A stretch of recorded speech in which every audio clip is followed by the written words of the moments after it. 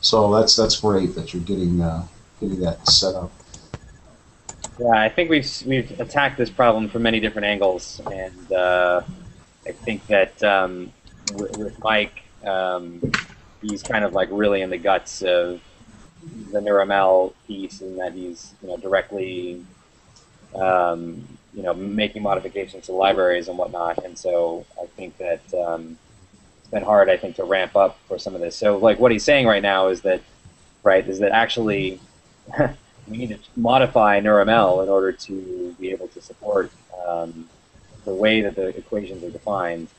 I had vaguely thought maybe there'd be a way to write an equivalent function or something, but that sounds really painful too, actually. So, You you can define these kind of channels in UML, but they're not top level components. Essentially, you have to get a Hodgkin-Huxley component and then modify the time course element.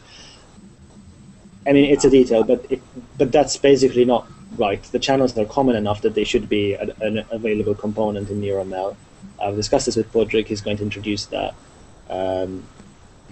And then I'll be able to add support to pyramidal for that kind of channel, which will mean that you can run this kind of channel in Neuron and Moose, and then we can go ahead and write the model and export it to NeuroML and do all kinds of things. That's cool. very cool. All right. Well, I kicked off the meeting just because it sounded like we were already getting things going. So I think, Mike, you're kind of updating folks already, which is great. My agenda here is fairly similar to last time, but we have been doing several things. So maybe I'm trying to figure if there are any other topics under the muscle cell stuff. So I mean, do you basically just want to say, Mike, for everybody's benefit here? So you and Alex were going back and forth quite a bit last week. How basically like how far did you get? What do you see as the next steps? I think you've really kind of already said it, but just to kind of take a step back for for Andre, who maybe hasn't been following this from the beginning. Okay, how far we've got? Alex installed Pyramidal and libNeurML and did all the tests on his machine, identified some bugs and fixed them. We then found that the current structure of NeurML is such that it would be hard to implement the Boyle and Cohen model. Podrick is going to update NeurML to make that possible, which stage we'll proceed with the modeling. And also Andre got my optimization code to work, and he's currently playing around with that. And him and I are having a meeting either Saturday or Sunday to discuss where we've got next steps. Wait, Andre? Andre is working with your optimization? Sorry, not Andre. I meant Alex. Sorry. Alex. Okay. I was like, awesome. Okay, very good. So, So this is really awesome developments. First of all, awesome that we're already driving the boundaries of NeurML. It's also awesome because Mike and Alex have really kind of gotten engaged. I saw several of the emails flying back and forth. I started installing Pyramidal as well myself, and I think I ran into some of the similar issues that others have seen. But those are all good because we're getting them all fixed and getting them more robust. Pyramidal is awesome. There's a lot of really great documentation for it. I'm sorry. I'm trying to share the agenda for today, and it's not working. So let me just paste it into the chat. But basically, I've linked to the document that I'm at least using for tracking, and I've updated it a little bit with the link to the Pyramidal project. So the very first link under updates for muscle cell meeting has the tracker for how this is going,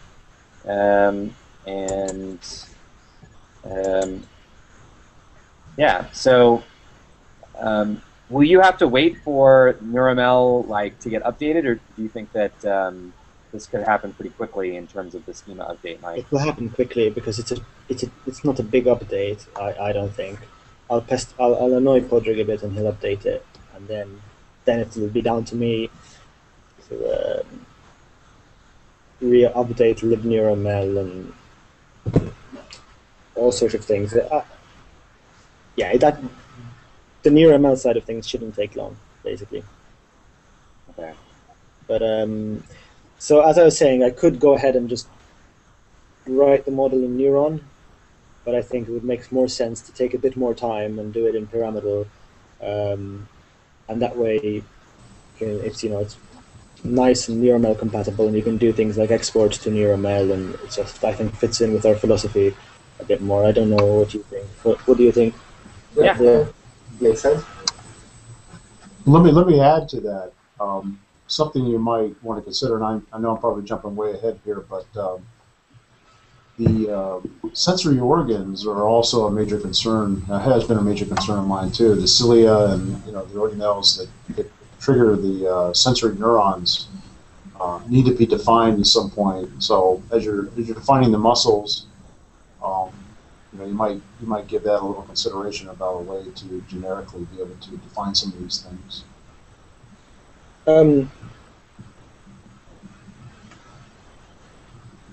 I mean, sure. The current project with the muscle cell, as I see it, is really to get so far just to get a nice single compartment simulation of a muscle cell, sort of get an idea of what the ion channel descriptions should be like, a bit more experimentally constrained than Boyle and Cohen one. So that should be pretty compatible, with future developments like introducing organelles that it should be, if it's not nice and NeurML specified and so forth. It should be pretty straightforward to add complexity to it. Cool. So yeah, it's not something I'm specifically thinking about, but it should be done in such a way that that's not going to be hard. Yeah, I just think it's a logical next step after you get the muscles all defined and figured out. The next step would be to figure out the input side. I suppose I don't know what the next step would be actually. Just from my perspective, this is defining a model, figuring out the ion channel density and sort of kinetics.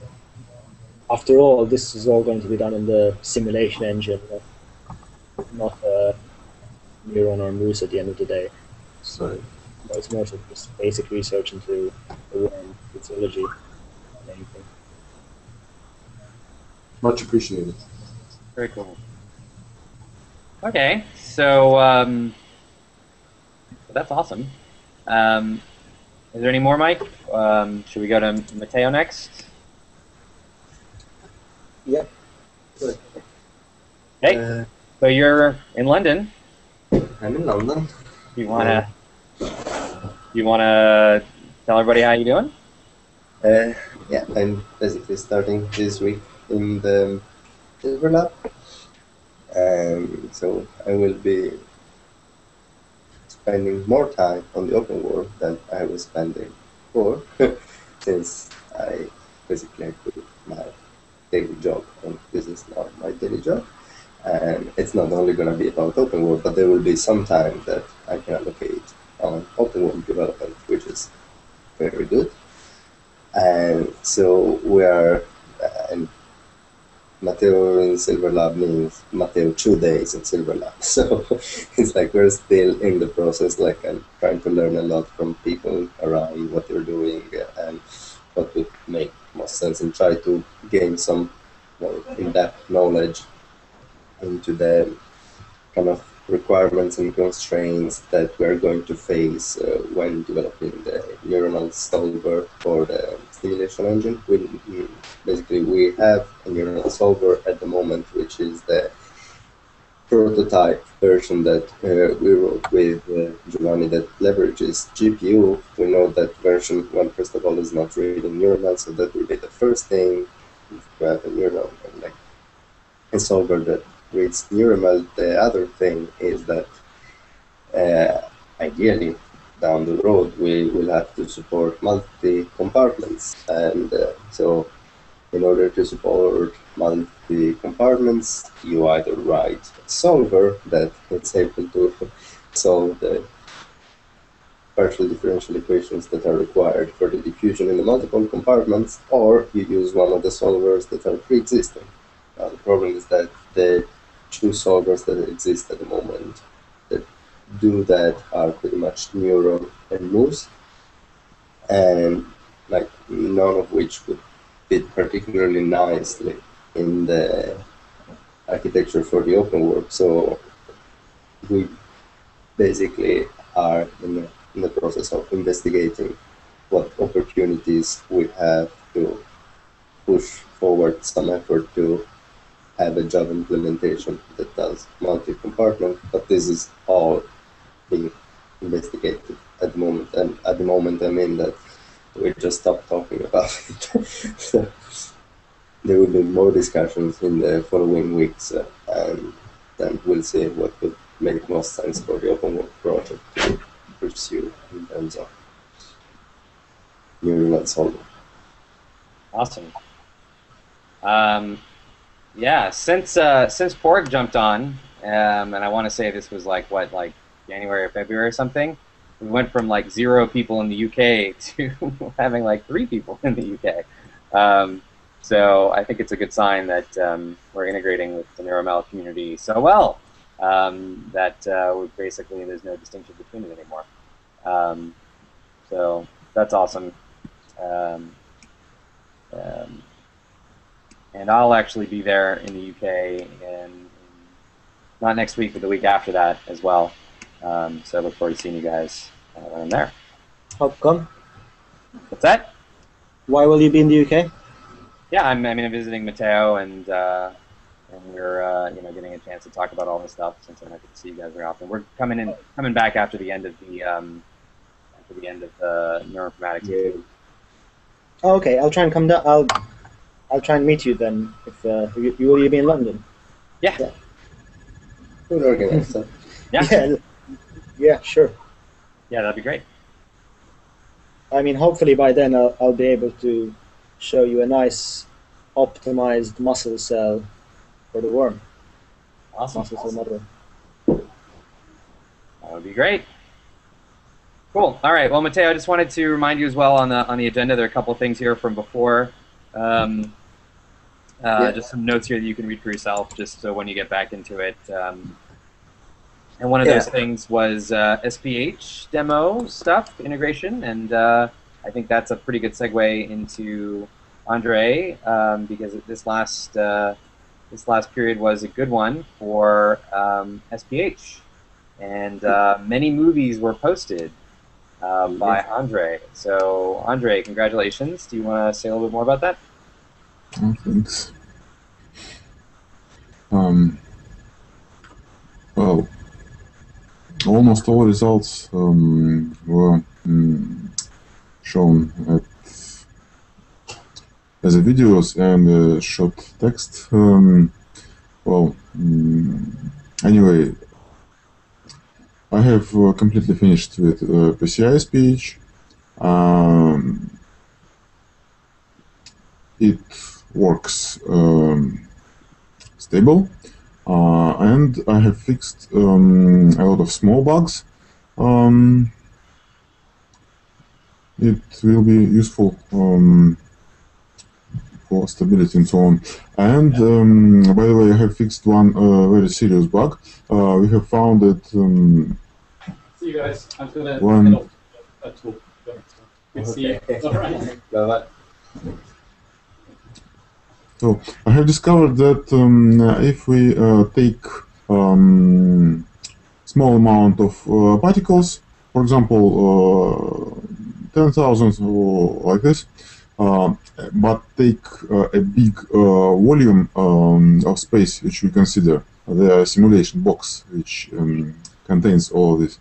And the time of simulation grows significantly. It was one more hidden bug, which was in the original SPH OpenCL version from AMD. So I have found a place where it takes part and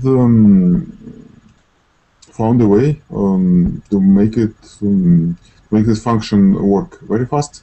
And well, now time of its work is significantly less than all others, like neighborhood search or physics calculation. So we will not notice it anymore. It's not a problem. This is fixed. As well, I have finalized the work with surface tension. Now it works effectively, and for different values of surface tension coefficient, it shows different and adequate behavior of the system. Well, so now the only one thing left, which we need to be done before we can start building the muscle, the worm shell, and so on. So it's elastic matter, and well, it's also in the final stage. I don't think that there will be serious problems because a simple version already worked in single CPU version, and well, now we have good success in OpenCL version. I think in the next meeting we will have some progress in the field too. And that is all for now. Great. So I just wanted to just to understand. So the movies that you've posted, are those implemented in OpenCL or are those on those single CPU? No, everything on OpenCL, of course. Awesome. I don't work with the single CPU. Okay. I just mentioned it because elastic matter was implemented once several months ago on single CPU, and if we will have some problems with difficult but realistic implementation, for the first time we can take that formulas which are already working efficiently and combine them with existing PCI SPH. So we have two variants, and one of them will surely work. Cool. So you're saying the next piece is to have the surface tension liquid with something elastic in the same environment? Is that yes? Okay. And is that actually a different algorithm, or does it just mean that you've got one thing defined with one level of viscosity and another thing defined with another level of viscosity?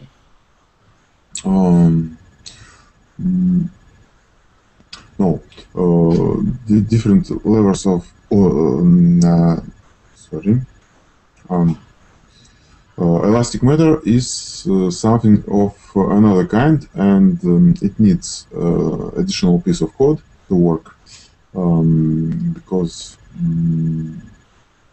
even very high viscosity does not give us elastic matter, because, for example, the honey is liquid with very high viscosity, but it will not jump out of the floor if we will take a piece of it and try to drop. Okay. Different material, but additions are not very. So a piece of code for support of elastic matter is not very big if we measure the amount of code. So, and Okay. It's not so difficult to combine them now. Awesome. So Okay, great. just a few days, maybe a week, and it will work. Sweet. That's exciting. Okay, great.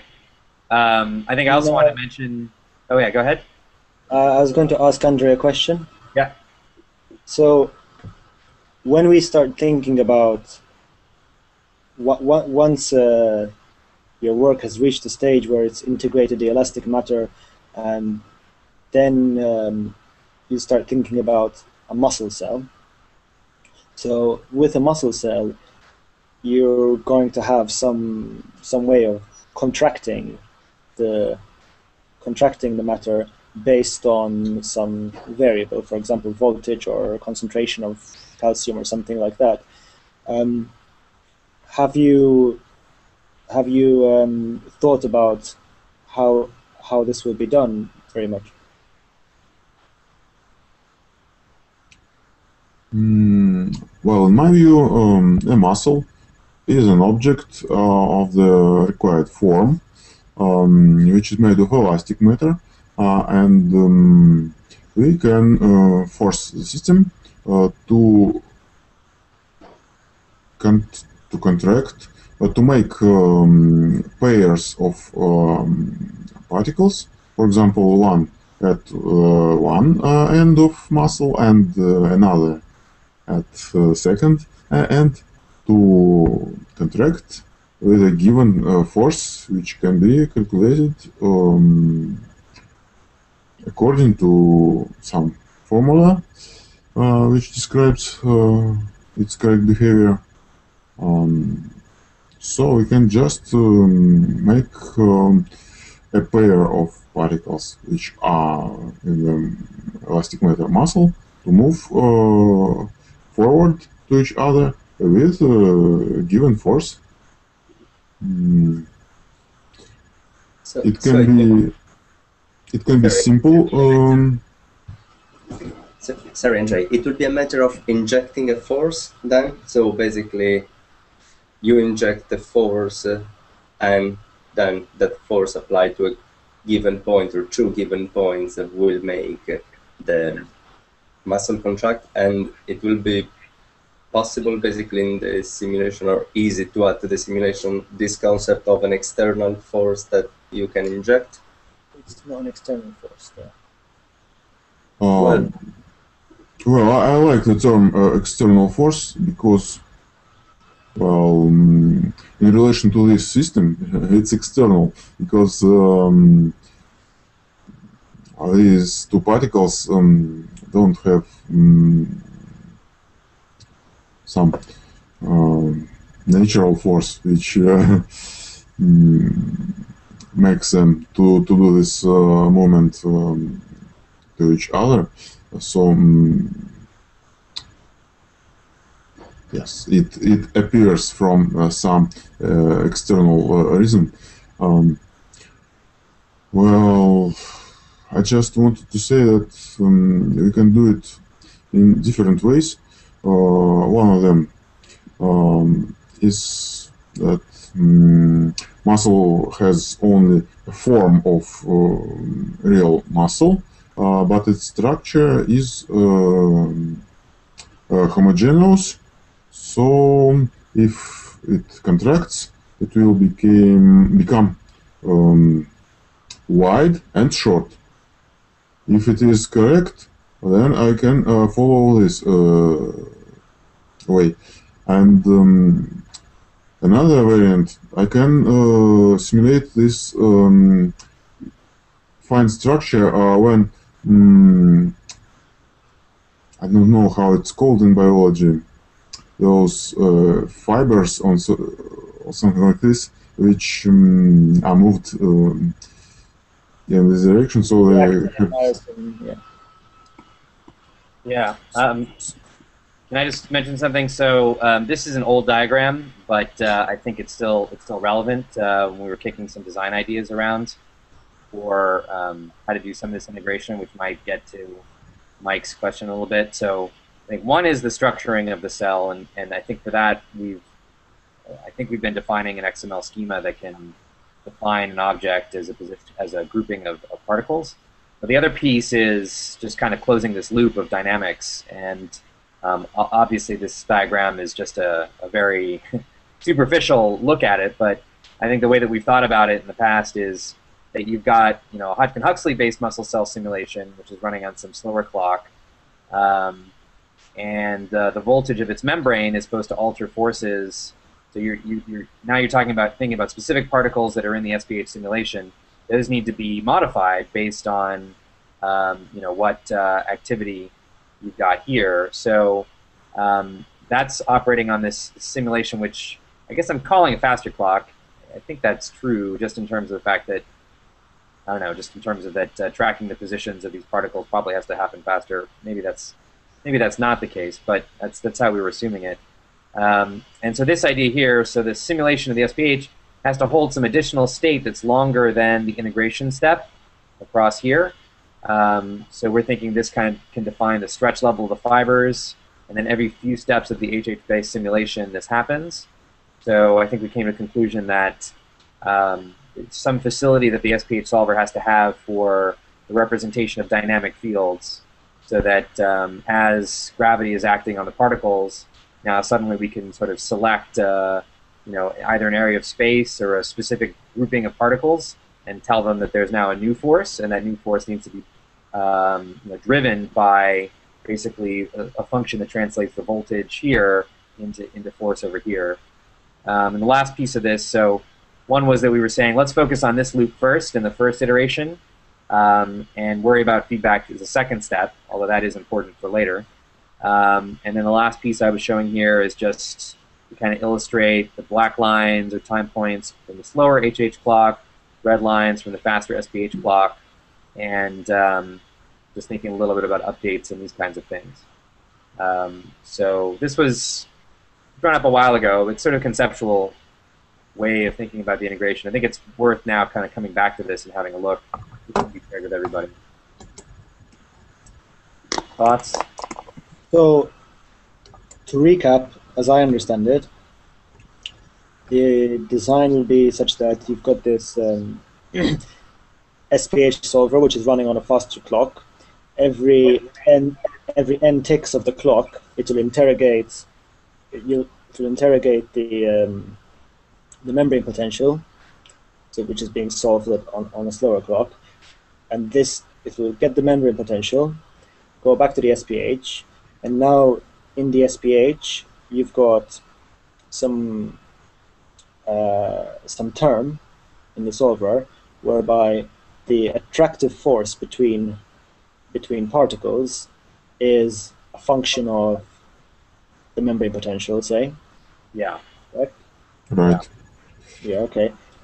And there's no reverse feedback. So and it'll keep doing this and over and over and over again. So there's this attractive force which is being updated based on what the voltage is doing. Right. So this attractive force, and will it be? I suppose that maybe we haven't thought about this much. Will it be like an isometric force, or will it be along some axis, or? Yeah. So I mean, the muscle cell itself, when you look at movies of it, right? It's sort of, think of it as it's this elongated thing. Hang on, let me switch back. So it's elongated. It tends to be kind of shaped like this, and it's sitting perpendicular to the body. Okay, and it tends to pull along this axis like this. So it just tends to kind of constrict in like this. So you'd imagine that you define a group of particles on one end, a group of particles on the other end, as part of your definition of the muscle cell, and then you basically say that, like, we're going to pull, on this end and on this end together as if there were a band of fibers that were kind of just going through the center of the muscle cell that were kind of pulling them together like the contraction of a spring. And then we'll let the SPH algorithm play itself out in terms of how those other, how the other particles are dragged along with that force as the material, the elastic material of the wall is pulled along. So this does mean we have to make sure that we and add that to our description of what the muscle cell is like where the junction points are, what particles. We can partially model this on the 2D shape of the muscle cell and then kind of extrapolate it into 3D. Might be one way to go. So yeah, that's sort of how we've been imagining it. I think it's still a ways to go, but we're basically have the raw materials now to do it. Yeah, and just one thing, so one clarification, it won't be the PCI SPH solver that at the clock will interrogate the neuronal solver. No, at the clock there will be a third component because PCI SPH doesn't know anything, doesn't have any notion whatsoever about the neuronal stimulation, in the same way that the neuronal stimulation doesn't have any notion about PCI SPH. They are both happening. At the clock, when you decide to integrate, there will be a third component, an integration controller that will read, that will have a dependency on both, that will read the neuronal solver, will read the voltage. If the voltage is above the threshold, whatever trigger you instructed the integration controller with, if that value will be above, then this integration controller will create a force, an external force, or a field, as Stephen would say, in the PCI SPH model. So it's like these two components, PCI SPH and neuronal, are independent. There is a third component which is meant to integrate one with the other. I see what you're saying about the third component, which is controlling both, and perhaps it's a detail, but probably a threshold wouldn't be the way. Yeah, whatever way we decide to evaluate the trigger condition that we, and I don't know if the trigger condition will be a simple threshold or a function or whatever. Probably but whatever, we'll decide later. Yeah, that sounds really good. I think, Andre, I think you discussed the possibility of having fine structure and modeling the cell that way. Probably for simplicity's sake, as a first iteration, I would just go with the simple model which you described earlier, where particles are just attracted to their neighbors, rather than have. This is just my opinion, but I think it's better to start with something simple and then increase complexity. Yeah. If we have a capsule, like a pill, and the two ends of the capsule are pulling against each other and it's perfectly symmetrical, that's probably a good start, don't you think? Oh, there is another way, quite realistic. It's not some empty shell with its edges attracting to each other. We can represent it as elastic but solid construction, where we can contract every adjacent particles in horizontal direction. So each of them can contract its distance for a small value, and then all muscle will contract significantly. Yes. And you know what I like about that? You know what I like about that? That's how the actual muscle works, right? Yeah. It's just little fibers pulling on each other. That's right. What I'm thinking about is a simplification, but obviously, yeah, it's not even necessary given the level of modeling that we have now. Yeah, that's actually really, really sweet, and that is much more. It's much more realistic than a spring, for many reasons. Also, you can imagine that the longitudinal force this way is probably affected by the fact that these guys are compacting in this direction. So I mean, that's just it's like when you flex a muscle, the muscle is also more dense when you touch it like this, and that's something obviously that you wouldn't represent if you did a hollow thing with springs, but that kind of comes for free. That property comes for free if you were to do it that way, which is actually super interesting. So yeah, if we can pull that off, I guess I imagine that would somehow be harder, but now that I think about it, I think you're right. Probably not. That's super cool. I want to also share this roadmap diagram that I came up with a while ago.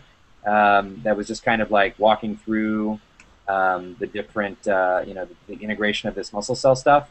And Mike, this was before you came along, so there's no little diagram here that includes you. I apologize. I'll need to update it to add you.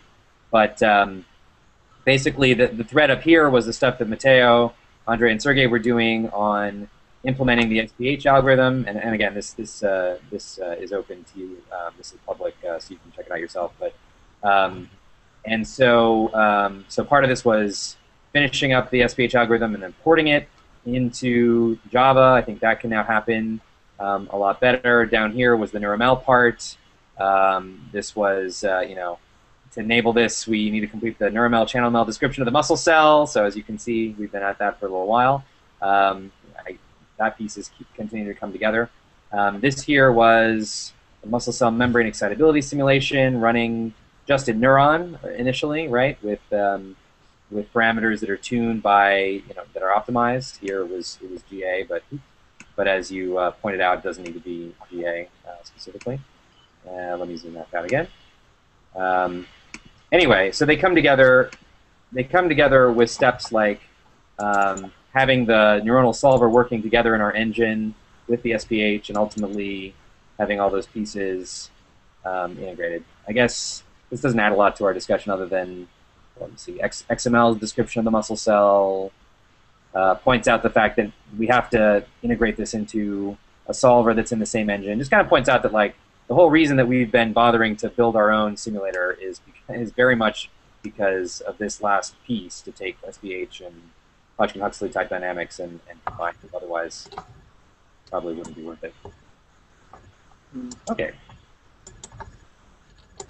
If we're good on that stuff, which is actually very cool. I also wanted to point out this is the first meeting, although I'm now...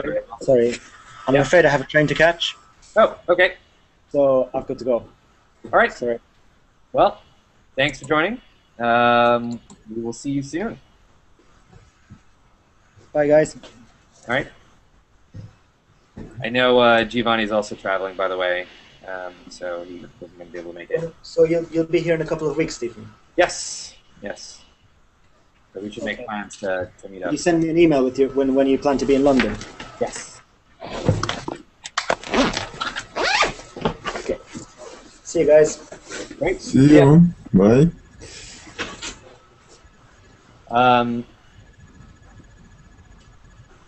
So this is the first meeting since the paper came out, right? And so I have a link there in the meeting minutes. So Andre, congratulations. Do you want to say anything about that paper coming out? Well, it was not so simple. It was quite long. We tried a number of journals, and finally, in Silico Biology, decided to support our publication. Well, from all authors from Siberia, from our laboratory, we are grateful to significant help of Steven, because without his help, I think it would be impossible to publish it, because our English, of course, is far from perfect, and well, scientific aspects of our original version of the paper during our common work on it were significantly improved too. So, well, this was a good beginning, as I hope, of our further publicational activity. It was necessary to do, because otherwise these 3 or even 4 years of cyber elegance activity would not leave this documental trace in educational area, but now it is. So that stage is finished, and new stage, new work with OpenWorm. Also waits for new publications as well as new results in general. Yeah. Oh, So I just this wanted to say a is couple things too. So you guys have been trying to publish this since before we met last, March, last April, and since then we had to update it because things like the boil stuff came out, and so that got updated and revised, and I'm glad that I could help. Jumped on as a middle author there. I was finishing it during a music festival in California while the bands were playing, which made me real popular with my friends. But I think it was ultimately worth it. I think people are very excited to see it. I think it says a lot for the project. Obviously, the bulk of this work was completed. I mean, all of the work was completed before we ever joined together. But I'm really glad that it's come out because I think it sets the direction for where this is all going to head. So, congrats on getting that out. I think that is a good segue to the meeting that I'm sorry I missed actually on Monday, a couple days ago, to kind of chart the course for the future, both to look at the paper that Balash has distributed, and I saw that there were several notes on that, which I will share back with Balash. Also to kind of think about what the next level of publications are for us here. I also see that there are notes for that. I've added links to both documents also into the meeting notes at the top, the publication meeting. Let's see.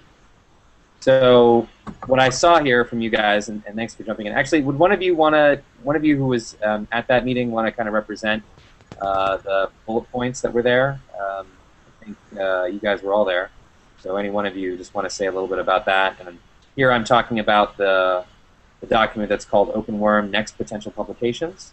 Yeah, just let me open it and I'll try to. Yeah, it's linked on the agenda, and also I'm just going to paste the link right now. Okay, great.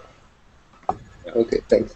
So, the reason I missed, by the way, is because I invited everybody else from the OpenWorm Google Plus account, except myself, my own account. So you all got an invitation, and you all got a reminder to show up at the meeting, and it ended up on your calendar, and none of this happened for me. So I was like, I was there on Monday, and I was like, oh, my first meeting is at an hour after this, and I only found out later, so I wasn't even awake. So I have to avoid doing that on Google Plus. so yeah. Well, from the document, you will see there were a couple of potential leads for future publication. Like the first one was related to the optimization work that Mike and Alice and yourself are doing. So in terms of basically create and shape the muscle cell by tuning the parameters, and Mike felt that was something that when reached completion could be something that could be published, and we all kind of shared his view.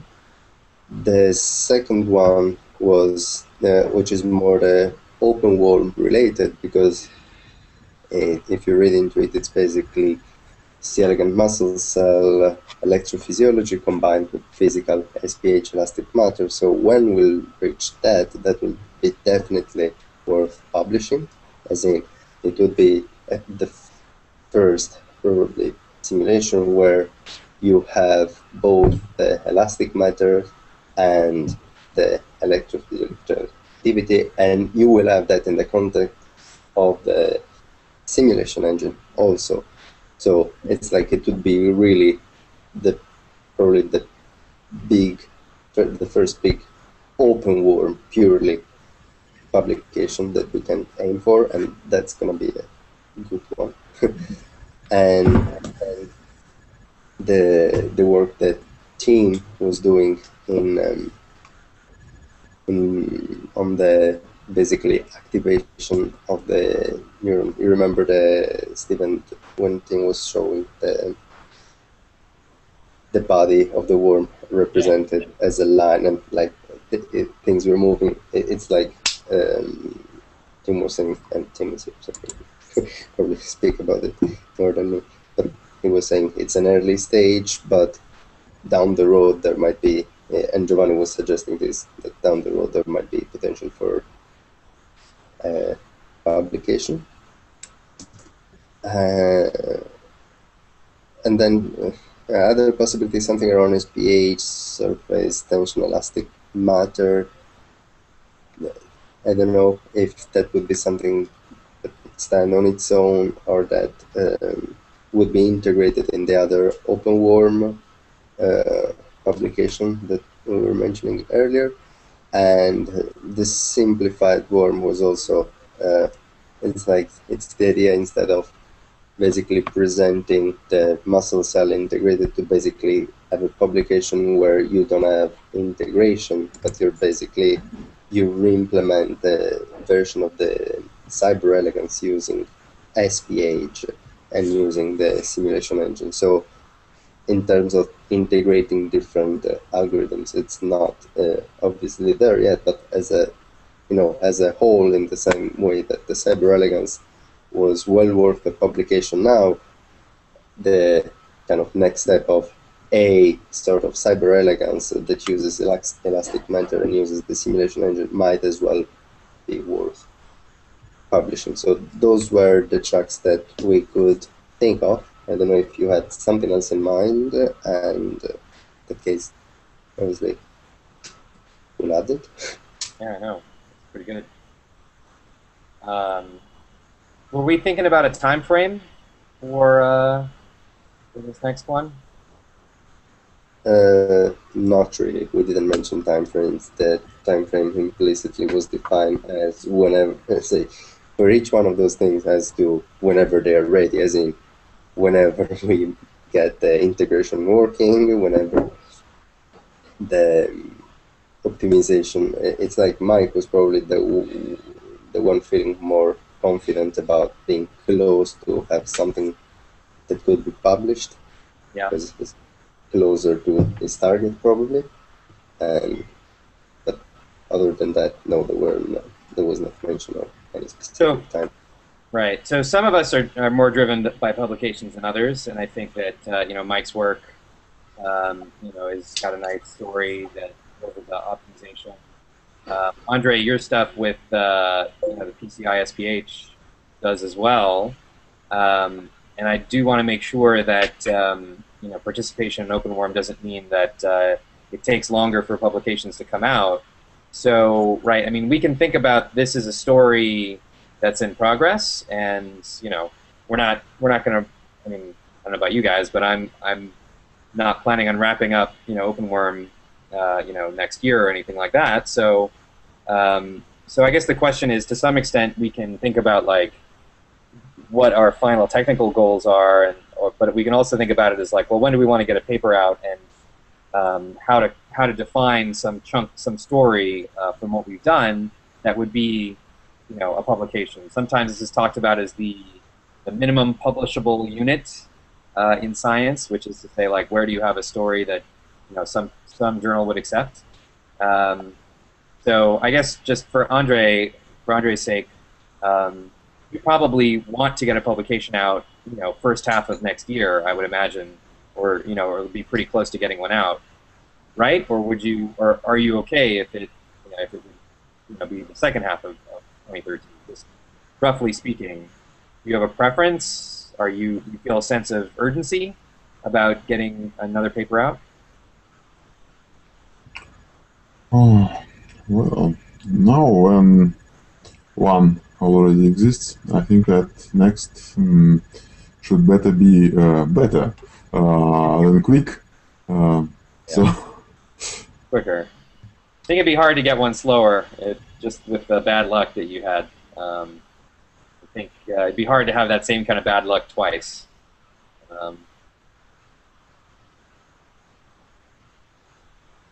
Okay.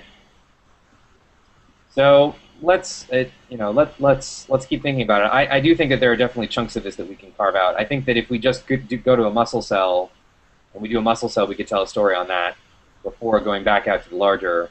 I also think that simplified worm is another piece that we want to think about. And Tim, how much are you interested in seeing that stuff published? How much are you interested in seeing that published as a group? You obviously, that piece that you started to put together, you've really been driving it yourself. So also feel free to publish it on your own or with a more limited group. There's I mean, I was looking at it from a group perspective. So I mean, there's nothing that I'm doing that didn't come from this group, and there's no significance to me to do it on my own. But like I told the team last Monday was that I'm more interested in writing this up for the group. If it turns into something more, that's wonderful. But to me, it was more of let me write up what I'm doing so that the group has a better understanding of what I've done, and we can use that in some way to apply to what we're doing here. Cool. Okay. Sounds good. So maybe we can leave the topic of publications for now. I think we should pick it back up the next meeting after we've a little bit more time to think about this stuff. But thanks for doing that. Again, I will share the notes with Balash. He sent me an email recently. He's still engaged, with this stuff. But I need to loop back with him. Okay. I guess I also want to point out I've been adding updates to this as we've been going along. So there is an INCF poster, which is which we've gotten completed. I believe it's getting printed up this week, and we'll be presenting it next week. Here's the link. Oh wait, that's actually that link is going to get there. Link is also in the notes. If you haven't seen the poster, check it out. It's mainly focusing on the connectome stuff that we've done, which is pretty cool. There you go. That looks better. So that also happened this week. Okay. Let's. So then, other than that, let's go to Tim. So Tim, are there any other updates we should know about that we haven't discussed yet? Obviously, looks like I missed emails. We'll be meeting later today. Talk about that. I apologize. Yeah, sounds good. Other stuff? I think from my conversations earlier that you pretty much know what I'm working on. So I'm definitely digging into the sensory aspects of it, and just continue to really pound on that. Cool. And of course, that's leading into my own, playing around with what I'm doing as well. So. Cool. Alrighty. Well, let's see. Oh yeah, and although Porg isn't here, he did actually help us quite a bit over the last section, and in pushing out the NeuroML version. Oh yeah, that's the other update, right? So he pushed out the NeuroML version of the connectome, and so there's this site called neuromorpho.org. I may have mentioned it in the past. Neuromorpho.org. And it's basically this public repository for neuronal shapes. It's got shapes for all sorts of different kinds of species. It's fly and a whole lot of, like cat neurons and human. I don't know if it has any human neurons, but mammalian neurons. And so given that we had gotten the neurons to a stage where we actually had NeuroML for it, I sent Giorgio Scoli, who's the director of that program, a note. And they've been downloading the NeuroML representation of the connectome, and they're working on putting it up on their site, which means more traffic for the project, and more. It's good to be integrated. This stuff is all public, and then as we continue to evolve that that connectome, obviously it's not finished yet, but I think it's got enough to be recontributed. We can continue to send versions out there as well. So we'll be up on there, I hope, in the next week or two. Hopefully we can announce that at the INCF meeting, but I mean, we can say that it's on its way. But I think that's really cool that there's basically there's no C. elegans neurons at all on the site, period. And I know that the site gets quite a bit of traffic for folks looking into morphologies. So we can expect to see down the road additional folks that are, that are coming through the project through that channel, which would be great.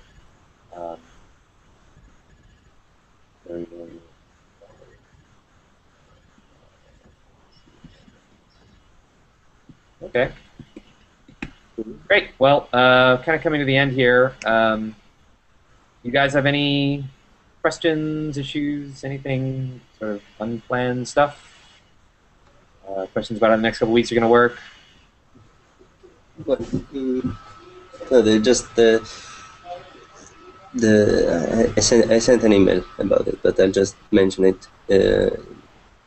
Basically, you were asking earlier about the integration with the PCI SPH solver and the simulation engine, and that is something that will now, we'll probably have another iteration with Sergey to port the new version of the solver to the simulation engine, and then the other roadblock we have is the support for WebSockets in Virgo.